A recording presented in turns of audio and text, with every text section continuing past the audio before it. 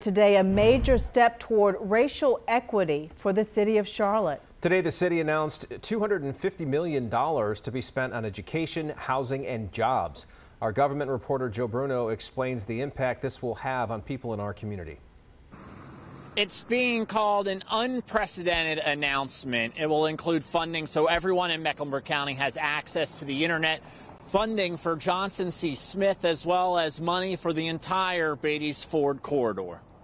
So today, we're launching $250 million. The announcement was huge and attended by dozens of the city's top executives, politicians, and community leaders. The response to it, so overwhelming, it made the mayor emotional.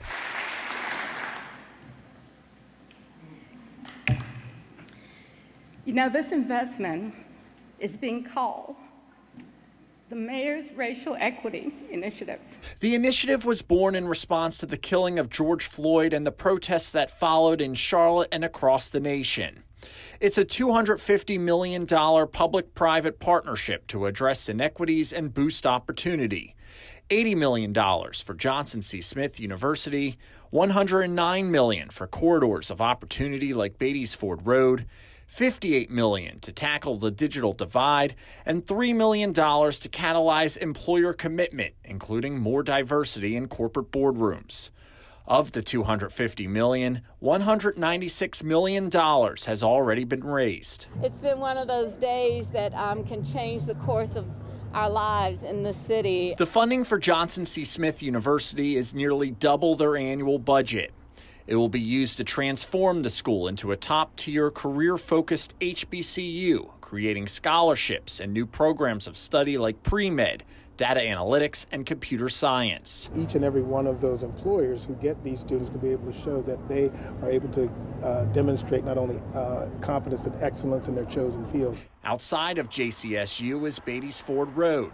It's one of the 6 corridors in Charlotte that will be targeted with investment. I can't not even begin to tell you what making an investment in technology, making an investment in opportunity, making an investment in entrepreneurship will do to the corridor. Tiffany Capers lives off of Beatties Ford Road and says it has already changed so much in just the past 2 years. She hopes this investment will create buzz and energy for the thousands of people who live nearby. It is sort of the past being prologue. I mean, Beatties Ford Road used to be this for the Black community. There were these resources here before. The trolley was here before. So now we're just sort of coming back to the future, if you will, and putting back in place what has always been here to make sure that residents on this side of town, again, enjoy the beauty that is Charlotte.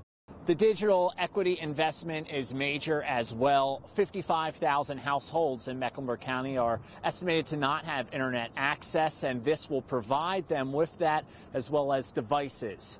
A new center at Queen's University will be formed to oversee the distribution. Back to you.